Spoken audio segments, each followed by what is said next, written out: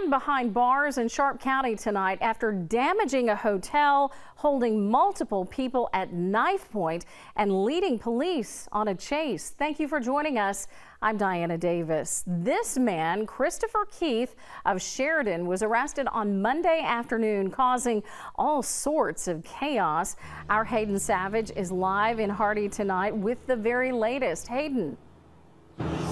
Yeah, hey, good evening, Diana. I'm here at the Spring River Lodge in Hardy, where that man you just spoke about drove into the wall here at the lodge, causing thousands of dollars of damage.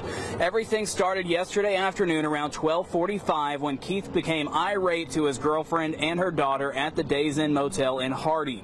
The girlfriend and her daughter ran for their safety, and that's when Keith became even more irate, threatening the owner and employees of the Days Inn, asking where the two women went. After threatening both men at the Days Inn, Keith arrives here at the Spring River Lodge, threatening two other employees, then driving his truck into the building where we just shown you.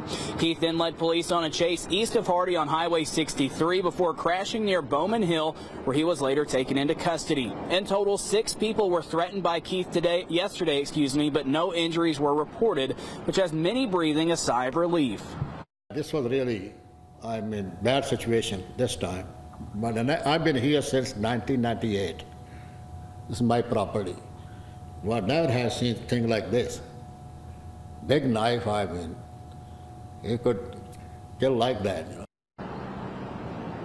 Keith was booked into the Sharp County Detention Center for multiple charges, including aggravated assault. Now, everyone I spoke to today that was involved that were held at knife point say they're just glad to come away with their lives and be home tonight. Live in Sharp County, Hayden Savage, K8 News. Very scary. All right. Thank you, Hayden.